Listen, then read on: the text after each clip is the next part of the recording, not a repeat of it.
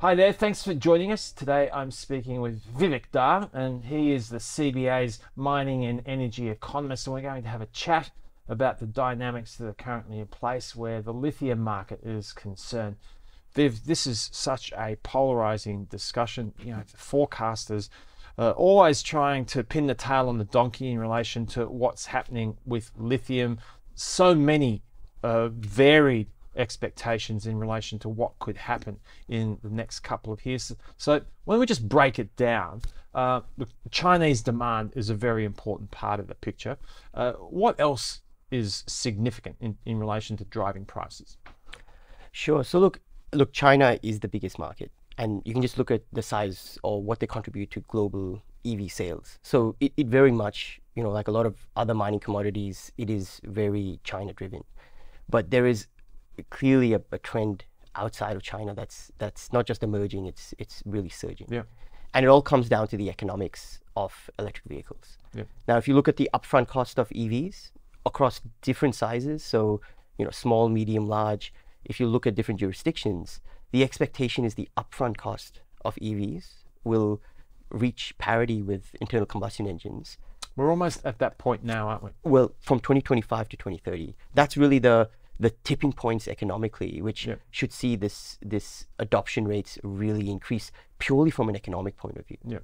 Right? And that's really what is going to see lithium demand take, a real leg up. And even in our scenario where we just believe purely in economic tipping points, so you just buy an EV because it's more cost efficient than an internal combustion engine, we're talking 3 to 3.5 times more lithium demand by 2030 relative to 2022. So it's a very strong demand story, no matter what your assumptions really are right now, given how much this EV trend is going to get pace. Yeah. So what is a tendency amongst forecasters that they overlay the lithium story with the pathway for the commodification of other resources over time? And they often talk about how the inevitable supply response will put significant downward pressure on prices. That has been talked about a lot for a while now, but it hasn't really reached that tipping point. How do you talk to that point?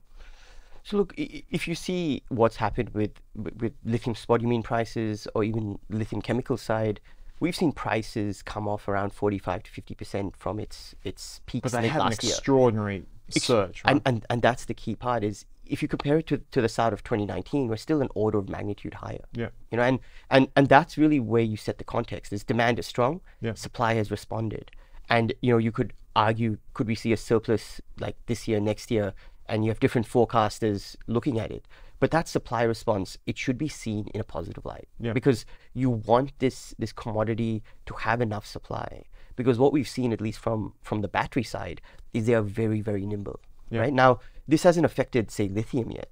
But if you look at, say, battery chemistries, for example, the nickel-free, cobalt-free, lithium iron phosphate chemistry, 5 years ago, it was not even considered something that could be mass penetration of a chemistry. It was just seen as, it just doesn't have the driving range for it. Yeah. We can't increase energy density enough. We're not going to get this LFP to be workable. Now, its market share is now closer, last year was about 40%, from 5% if you look like 5-6 years ago. And it just tells you that this battery supply chain, particularly the battery makers, are very, very nimble. And so that has extraordinary implications about price response, making sure that there's enough supply, because you could see massive changes very quickly, because China has already proven they're very, very nimble when it comes to being cost competitive and improving technology very, very quickly. That's right. There are a lot of prospects, but I suppose it all boils down to the power that you can get out of the battery and how much that battery weighs, because that is very significant in the overall calculation. It seems like there's kind of blue sky between emerging competitors and where the current newest generation of lithium batteries are. Yeah, look, there's an opportunity and threat for lithium. And that should be the case. Lithium has to be a market. It can't just be, a commodity where it's like no substitution. And the biggest threat right now for me is sodium ion, right? So if you look at driving ranges, for example, we're talking sodium-ion batteries probably have a driving range of, say, 150 to 200 kilometers. So not enough for mass market penetration. LFPs are probably closer to 250 to 300, and that's the sweet spot right now. But if you look at what was achieved with the lithium iron phosphate, if we see a similar amount of attention paid to sodium ion, it has the potential to also go down that pathway. And that's probably what we need to be watching, is that, and why I think supply is so essential, is if you have enough lithium supply, you get prices to a level where battery makers are still very comfortable with the lithium story. With the technology. And you won't have this massive shift towards more abundant minerals for where the battery chemistry ends up. So I think that's, the biggest threat is sodium ion adoption and how battery makers look at it. And that's more of a story for post 2030, but it is certainly a technology to watch because China is focusing their attention on it. The current thing that's holding the sodium story back is the extraordinary weight in terms of what is required to get a unit of energy out of something like a sodium battery. That's right. Its energy density is its biggest drawback. But to be honest, everyone was saying that about lithium iron phosphate, 5-6 years ago. And so that's why sodium ion is being seen as more of a threat than I think the way people were thinking about it just a couple of years ago.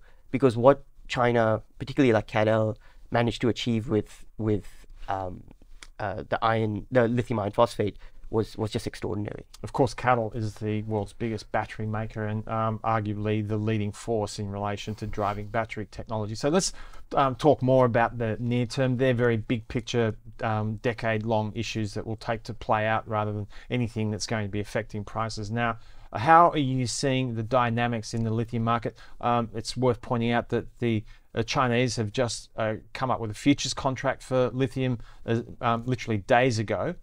It's had a bit of a mixed start, but this is a really important evolution as well in relation to the part that lithium plays long term. When you have these sorts of futures contracts, the establishment of liquidity, being able to manage the risk in relation to prices, they're very important considerations, aren't they? Incredibly important. I can't tell you how important having a lithium futures contract is, from stepping up, lithium as this commodity which is very, very small and nascent to something which is going to be, in competing with like the more established and mature commodities like copper, aluminium, which is very firmly established and a very liquid futures trading market. So look, it'll take some time before it gets to that level, but these are all very, very good steps. And it actually gives you more certainty on supply coming online if we have a very robust futures market. And they both go hand in hand. So yeah, it is absolutely... Suppliers can manage their risk more effectively. That's right. And so that's something that I think will gain a lot more traction.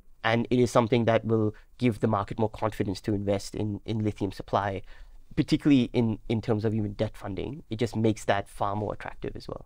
So I suppose the important thing to note is that there's a suite of measures that the Chinese authorities in particular have announced in the last couple of days, without much detail, but at the same time, is that likely to spill over into the picture for lithium and electric cars in China?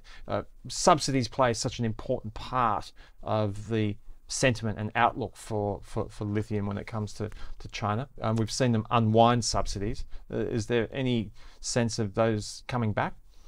Look, I think a lot of the talk on subsidies and where China goes to with it will depend on how its economy tracks. Yeah. If you look at how China has traditionally made the economy grow, it has concentrated far more on, say, traditional infrastructure or property sector side kind of stimulus. But we have seen a shift towards consumption and services. And particularly if that means a shift towards, decarbonization technologies, and that for China could see, EVs really become even more widely adopted, that's certainly where we could see more attention paid to. But it's important to note that China began all this 2009. They were well ahead of the game. They looked at their domestic market and said, look, we have an issue with air pollution. EVs make sense from this angle. We're going to build out a battery supply chain and become as low cost as possible. So behind the subsidies, their entire battery supply chain was established, and they had a domestic market which was ripe for consuming those products. Yeah. And I'm saying that is how we've already seen so much penetration in the Chinese market. Now, would we see the same levels of growth we've seen last decade? I'd say unlikely. Yeah. But it is certainly going to be something that they can use because it makes sense for the future to see more wider adoption of EVs.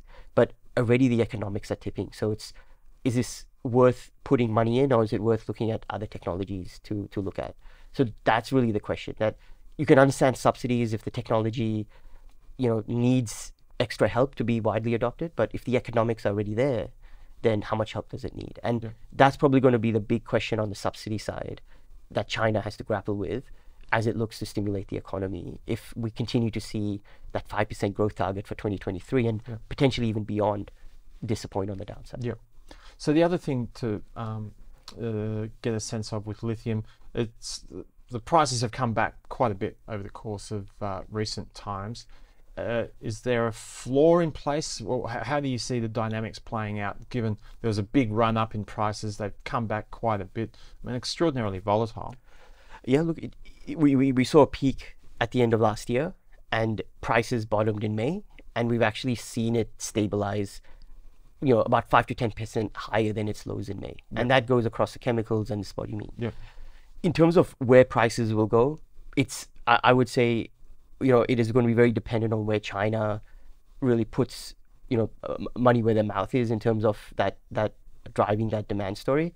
But even what we're seeing in Europe and the US is going to be fascinating, because they're also building out their supply chains. They also need, lithium to build it out. And, this is something which is going to grow.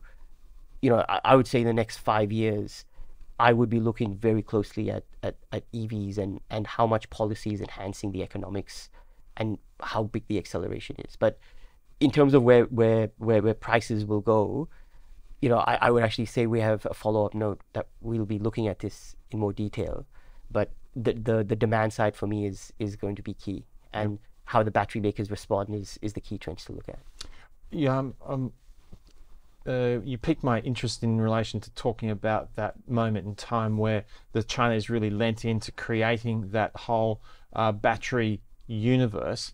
When you compare it to where the US and China are at the moment, they'd probably have to be about 5 years behind, wouldn't they, at least?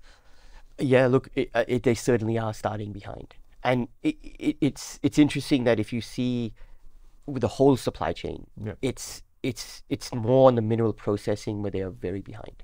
So China dominates that region, and so your lithium chemicals, it's very much China-led.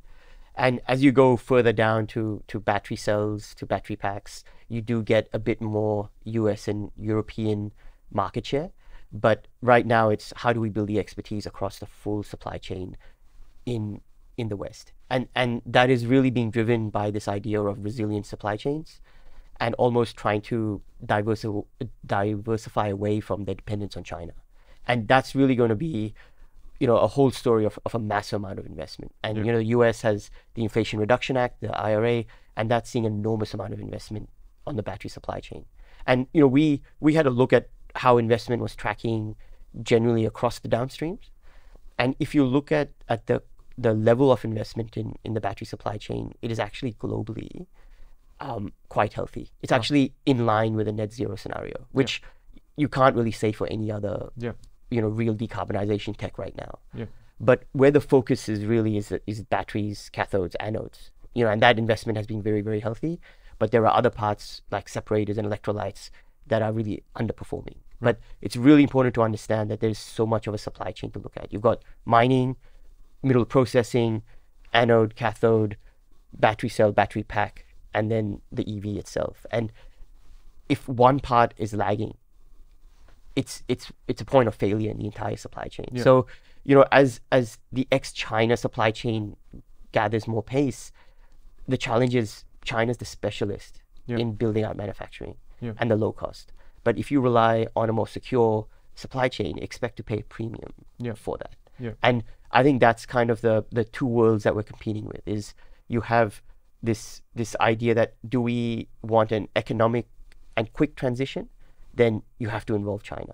But if you want to have one which you want to prioritize security of supply, then it's going to be a more expensive and probably longer decarbonization journey. So where are the priorities? Where are the trade-offs? Where are you comfortable? And those are the big questions right now that I think policy and investment have to answer in the next 5-10 years.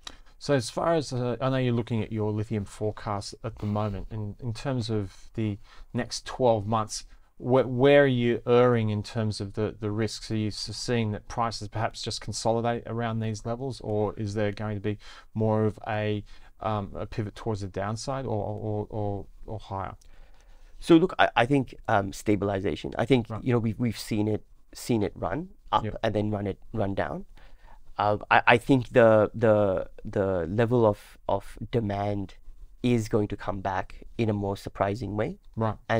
And that's something that we noted in the paper that there is technology evolving at a rapid pace, but just on the pure sheer volumes, that's something that has caught our attention. So look, I'd say stabilization and where we are now, seems fairly reasonable, but it is certainly something that we'll certainly address on the supply side, because we look at supply costs to really determine where prices will go and end up. Yeah. But it's the near-term economic cycle that determines a lot of these prices, and that demand side is just like surging, and just getting ahead of that is why it's hard to see,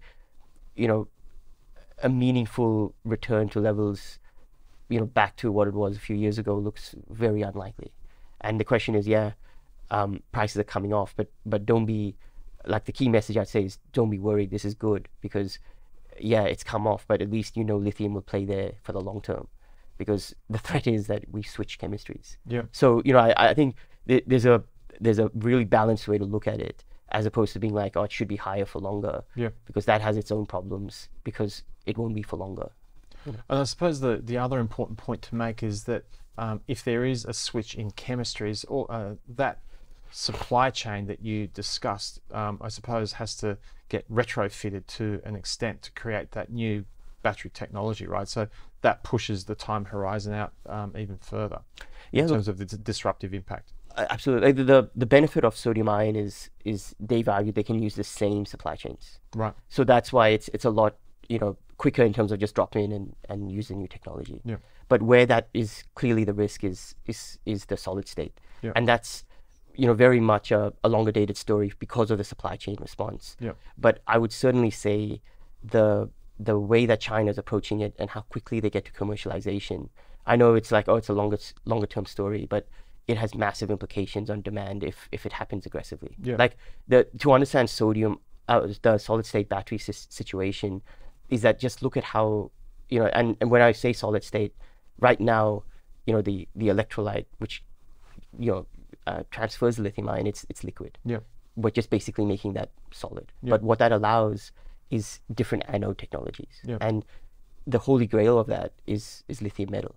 And that is where your lithium demand can absolutely surge. Yeah. So your low end can be eaten away with sodium ion, but your top end can become even more lithium intensive. Right. And so you have this balancing act which can really play out, and certainly there's enormous investment for solid state. So as much as everyone thinks, this is further away, what lithium iron phosphate showed us is don't bet on that, because what China is able to do and commercialize is what has been probably the most groundbreaking theme we've seen in battery chemistries in the last 5-10 years.